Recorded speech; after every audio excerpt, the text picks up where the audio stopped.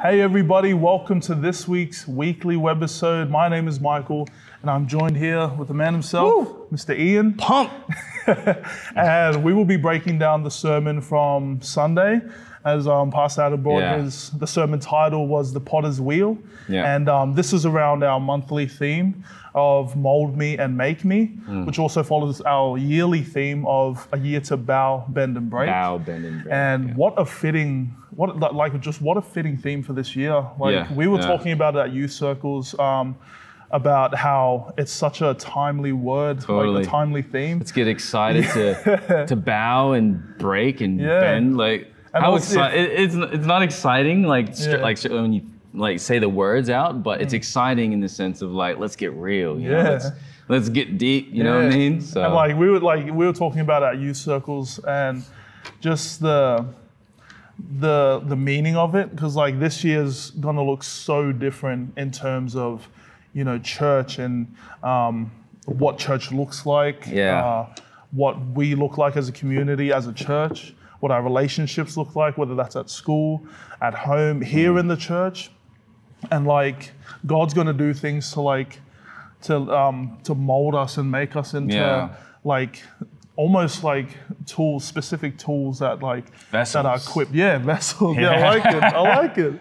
But vessels that are, equipped to carry His word in a season like this. 100%. It's so easy to worry about everything that's going on with COVID and how it's affecting relationships, families, workplaces, and all that kind of stuff. So the theme, it's just so godly, so timely, for a season like this. Yeah. So timely, man. Yeah. So with Pastor Adam's sermon on Sunday, the first point that he had was the potter creates the wheel. And I don't know much about pottery, but Pastor Adam went so in depth with the wheel itself and how the wheel needs to almost be, perfect, smooth, and it can't be wobbly, it can't be broken and everything like that. Yeah. And I never thought about it. I thought they just throw it on any type of wheel, get it spinning, and then that's it. Yeah. That makes so much sense actually, because if there were bumps in it, if there was dirt on it, that would easily get into the clay and that kind of stuff. And he was just going so in depth about how that could affect the way it shapes, the way it comes out, if there are any bubbles and stuff like that. He was talking about bubbles and dirt getting into it and all that kind of stuff, which I didn't know about. The bubble, if there's a little bubble left inside the clay before it's placed into an oven where it gets heated and all that sort of stuff, it actually explodes. Which is crazy. I mean, some of us can kind of relate to that in a sense, us not being perfect, but that's why, he's got to get the bubbles out in our life, before he puts the clay into the wheel. Absolutely. It's just mind-boggling. I know so much about pottery from this sermon series. It's like I'm back in primary school, learning arts and crafts, what I mean? You're getting excited. Oh, let's do arts and crafts. But there's so much teaching in that as well. Oh man, it's so relatable. Yeah, the potter being in our case in the sermon, God is the potter. Yeah. And who better to be the potter than God? And he knows, he made the wheel. It's Pastor Adam related the wheel as to the earth, and how specific, how particular God was in creating the earth, and that it spins at a certain, Pastor Adam got speed real mathematical. Yeah, I know. My mind was mathematical, and I was trying to jam it. I don't remember those numbers. I couldn't. But man, he did a lot of staggering numbers though. Didn't even know that we travel hundreds of thousand kilometers an hour, with just from orbiting around the sun, and then not only that, but the galaxy moving around in the universe. Anyway, crazy stuff. My brother, he's so good at. He loves that stuff too. It's fantastic. But when it comes to numbers, I can't I kind of zone out too. But I'm just. Man, but it's so fascinating though. Yeah, and how particular he was in the sense of Pastor Adam was also talking about if we were to go any faster or any slower at any different speed, if the earth were to spin at any different speed, it would be chaos. Yeah, it'd be catastrophic. It'll be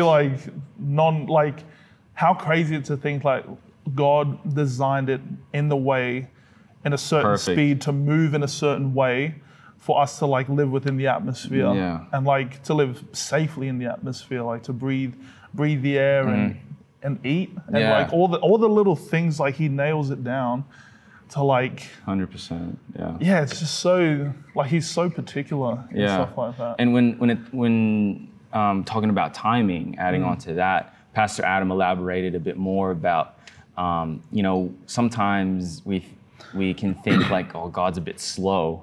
Oh, you yeah. know, I need this now, God. Like, come on. Seriously, like I'm struggling here, my finances, and like I've just had enough of this. Like, God, why are you not doing anything about it?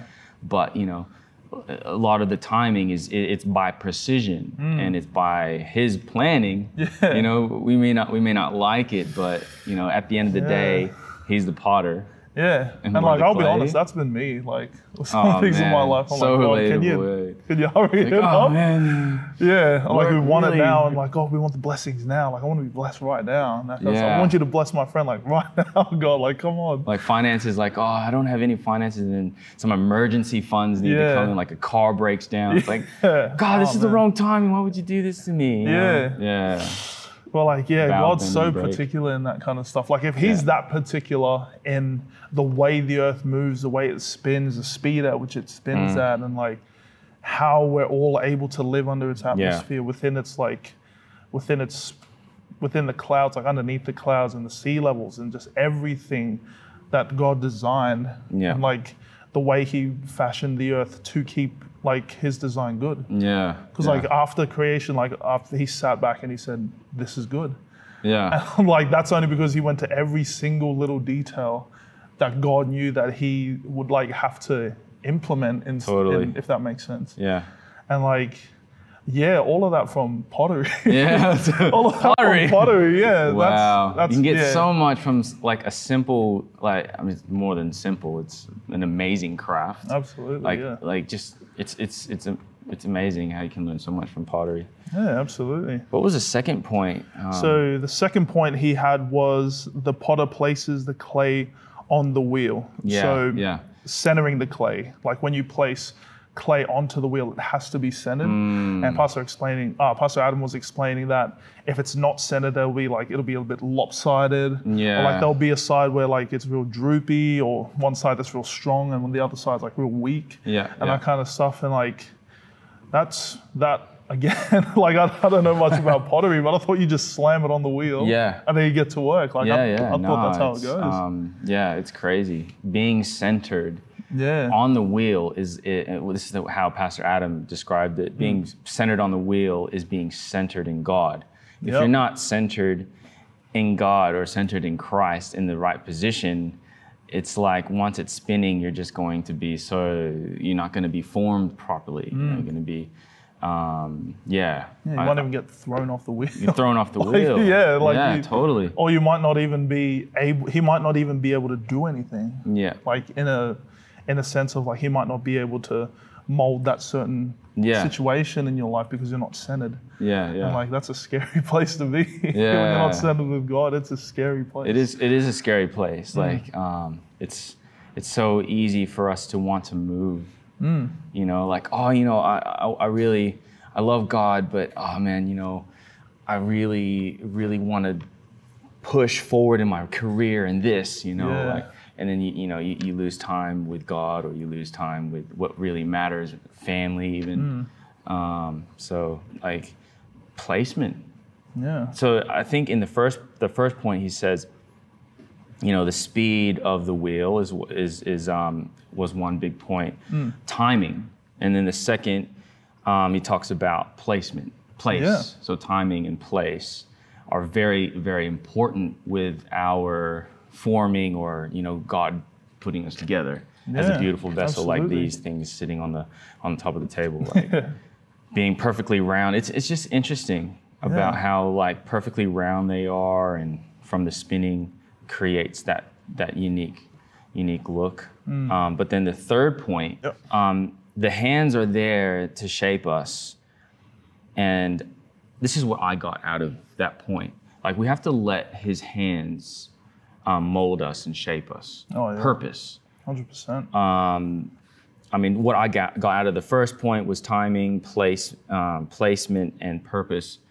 Like, you know, God is going to shape you, and if you don't let Him shape you, you know, that's obviously altering the whole pottery process. Absolutely. So, and like Pastor Adam was also opening up about the hands, and that he made a point that there has to be coordination in the eyes and the hands because they work together. So like when I think about that, like you're probably not going to see a potter who is not constantly looking at his hands. Like I reckon, in my opinion, there'll be like a really bad potter will just like kind of freestyle mold it, not even look at it, and like just kind of shape it without looking at it. Yeah. And like I feel that God's the total opposite. Like His hands are working with your life, like He's moving this back in to shape it again, or like He's moved, like His eyes and His hands are just on like our lives, and like just constantly moving in between His hands, and like His eyes as well are watching, like are there any lopsides, are there any like dents in it, is there any part like not shaping up right, is there something I have to like, do I have to stop for a bit, do I have to add more clay, and that kind of stuff. Like that was a good point by Pastor Adam, that the hands and the eyes are always working together. And like he also said that the hands need to be sensitive, like soft, like the hands itself, like a potter's hands will be really smooth. There won't be like marks or bumps on them or anything like that. And like, which makes total sense when you're working with like pottery, because like you're smoothing it out pretty much, and you're shaping it, and your hands would really affect that. And, well, I think they would really affect the outcome of the pottery, and like what it becomes to look like, and what it, like the end product becomes. And like I feel like that's so relevant in God. Like God's shaping us and molding us as we go, and like He's constantly keeping an eye on what it, like if it becomes out of line, like He'll slowly move it back in, bend it, mold it back into what it needs to be, and that kind of stuff. And I find that just beautiful, because like again, like God is so particular, and like the things He wants like for our lives, and like how He's working with us now, how He's going to use us in the future, and like how He's going to heal our past, and like how He's going to do everything just to align into this beautiful like pot in a sense. If that makes sense. And a pot that has purpose. You know, and it's just fascinating. Like, you know, at the end of the day, are we moldable? You know, like that's what I get out of this whole sermon about the forming and shaping. Like, we have to take on Christianity as this whole process of being created as a vessel that is usable for the kingdom. Absolutely. And it's interesting how, like Pastor Adam even touched on it a little bit, about how a lot of churches are called Potter's House. You know, like T.D. Jakes' church, and there's a whole movement itself called Potter's House as well, which is separate. And it's just I never really understood the name and how it is actually relevant for us being in the Potter's House to form into these vessels. And vessels, they don't, you know, like this here, you know, it just sits there. You know, like this vessel's not jumping around doing anything. Like its full purpose is for the user to come in, and, you know, it can be placed like with plants, look beautiful. It could be there to like pour water, to drink, and it's all about servitude. You know, it's purely about us serving, being created to serve to the utmost possibility or the capacity. And can you imagine how frustrated like the potter could be with us sometimes? You know, like so many times we don't want to be formed. You know, it's like, you know, I know what I'm doing. Like I got this. Like I'm 18 years old. I'm an adult. You know, we've all been there. You know? We've all been there. It's like you don't need to tell me what to do. I can do whatever I want. You know, I got my own job. You know what I mean? So it's crazy when we think, like, when God has so much patience. You know, sometimes you just got to take us back out because we're not listening. You got to mash us again and start over, put us right in the middle. And then somehow down the track we might go a little bit off center. And it might get thrown off the potter's wheel. And have to get throw them back on to get reshaped again. Yeah. And that's not a very fun process. No, it is not. Being reshaped. Yeah. Man. What is Deep. it? Deep. That's why I love it. Yeah. That actually brings me back to our youth circle, because after we watched the Webisode, like last week's Webisode, we watched awesome. a bunch of watched a bunch of like pottery fails and like bloopers, like when pottery doesn't go the way you want it to. Really? And like there was a lot of like restarts, and there was a lot of like some would like crample in, some would like bend out a bit, and like some of them you'd have to like start all over again. Like you'd have to smash it up and then start all over again. And like I was talking to the youth, like sometimes God has to do that with us. Like sometimes God's got us on the wheel, molding us, and then he's so focused. He's like, come on, and then like God just has to smash it all down and start again. Like sometimes he has to do that. What are you doing, God? Why are you doing this to me? Yeah, and like it's confronting sometimes when God just has to like smash it all down and be like, you know what, we're gonna start again. Yeah. Like we just got to start again. How annoying is the man. idea of starting all over again? Starting all over again after all the molding and the watching. Years of growing in this company, growing in this area. Yeah, and like start over. Yeah, and then God's like, no, let's do that again. And like, I was like, obviously, like when we see like pottery like bloopers or like any kind of bloopers like that, when like we've had to start all over again, like we get a bit of a laugh out of that. Yeah. Like you have to smash it and start all over again. But like sometimes like God really needs to do that. Like sometimes God like needs a clean slate to just be like, I need you to be moldable. I need you to just trust me. I need you to just follow everything. Just follow everything I've got out for you, and just don't worry. Like just you've got to trust me. And like that's a reality. Like 100%. Sometimes we need to like come back. Like we need to come all the way back, where God has to like smash down that clay and like start all over again. Because like we're just going, you know what, God, I can do this myself. I'm out of here. I can do this all myself. Yeah. Wow, that's so good. Spot on, man. I love it. And I just wanted to bring the scripture that he brought up as well about Samuel, 1 Samuel 16:7, where he's talking about like where he's looking for the next king. Jesse. Talking about the sons, and like he's gone through every single one of them, and like Samuel's Jesse's like son. He's like so impressed by all of them. He's like, look, like physical stature that it was talking about in the scripture, the appearance of them. Like Samuel must have looked surely at them, this man's the king. This looks like a king right here. And like God kept saying, no, that's not him, that's not him. Not next one, that's not him either. And like Samuel must have been like, he must have been like, come on. Like you're telling me all of these aren't the king, aren't the next king. And like, so Samuel had to just trust God. Like he just had to be like, okay, none of them are kings, so who is the king? And then here comes David.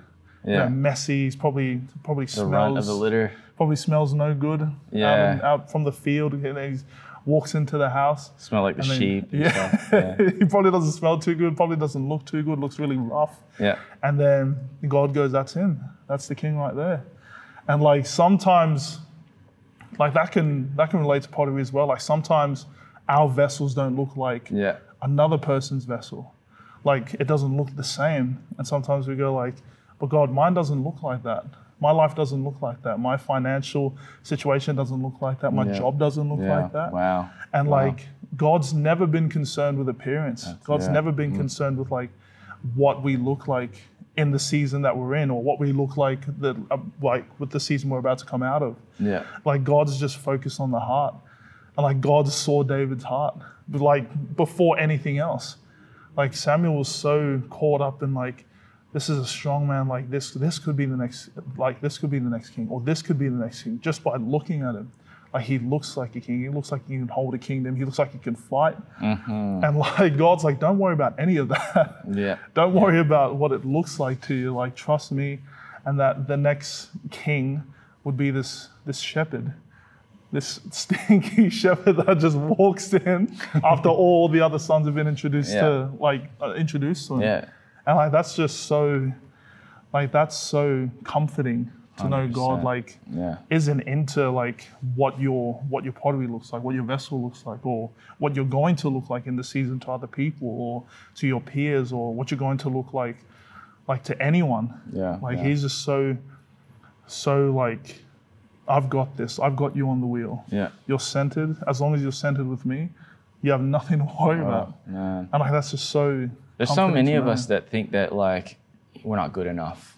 And the fact that God literally chose, you know, I mean, as we would physically judge someone, the worst of all the brothers, you know, pretty much, yeah. Like, I mean, just think, I was just reminded of like a team, you know, you're picking your basketball team, football team, you know, you're picking the best player, like the one player you wouldn't want to choose. Yeah. You know, because he's like, you know, not physically there, or he's, you know, fit, or it doesn't like, look too, he's not tall enough. He's not big enough, tall enough. Yeah. But that guy is going to be the king. Like, that's so encouraging, you know. It's not about what we think physically, you know. We can't understand it. So it's encouraging. God is just so good like that. Just so good, yeah. Well, thanks for joining us for this weekly webisode. We hope it's blessed you, and we hope it blesses your week even further. And we pray that, you know, it moves in your hearts, your minds, your spirits. And we just, you know, I just want to thank Ian for being with me on this episode. Welcome. You're very welcome, sir. And we'll be seeing you all sometime during the week at Circles. Yeah. And we'll be seeing you at Sunday as well. So have a blessed week, and we'll see you when we see you. We'll see you. Thanks for joining us here on the Royals YouTube channel. If this has blessed you, don't forget to like, comment, and subscribe. And we'll see you for another glorious gathering.